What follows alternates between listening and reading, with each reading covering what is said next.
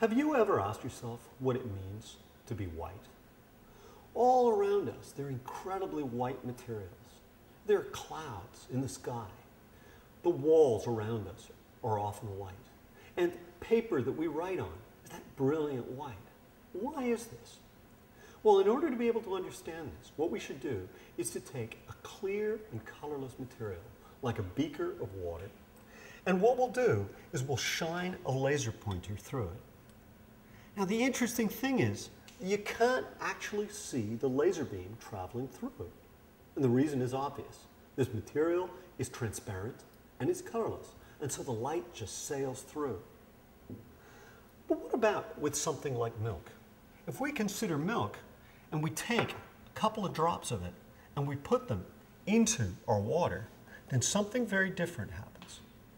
So when we put our laser pointer in, we suddenly see the beam running through.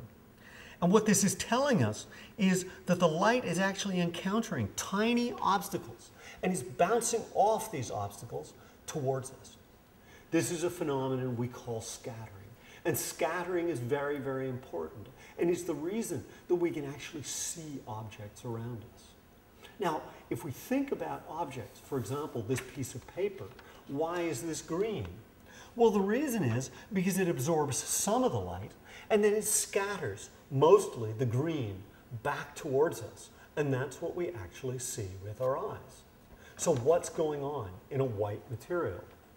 Well, in a white material, all of the colors are scattered pretty well equally, and they come back to our eyes as essentially this featureless white color.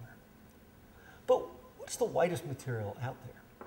Well, I'm proud to say that I actually work with the whitest material in the world.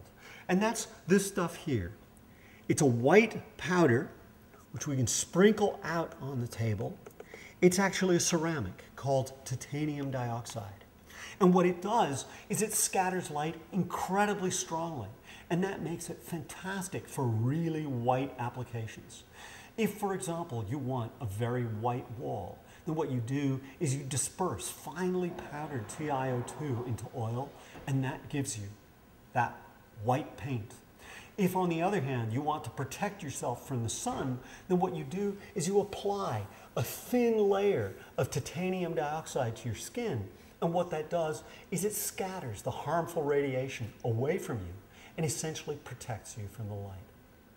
So that's what white is all about and what white means to me.